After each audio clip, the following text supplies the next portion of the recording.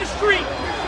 Get out of the street! New York cops are facing criticism today for clashing with marchers at the Gay Pride Parade Sunday. Trouble erupted as they moved in to arrest a man who allegedly spray painted a patrol car. The wave of civil unrest across the country and calls to defund the police is causing a backlash among cops.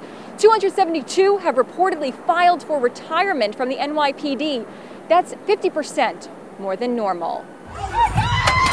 In Detroit, 5 people were injured when a police SUV under siege plowed through a crowd of protesters.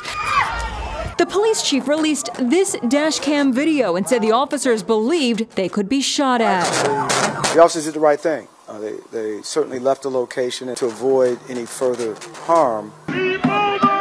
And there's uproar over the wealthy white couple who waved firearms as Black Lives Matter protesters marched past their palatial home in St. Louis. Their attorney says they have a right to protect their property, and the attention they're getting on social media has put them in fear for their lives. Mark McCloskey and his wife Patricia are prominent personal injury lawyers. That multi-million-dollar mansion is a century-old copy of an Italian Renaissance palace.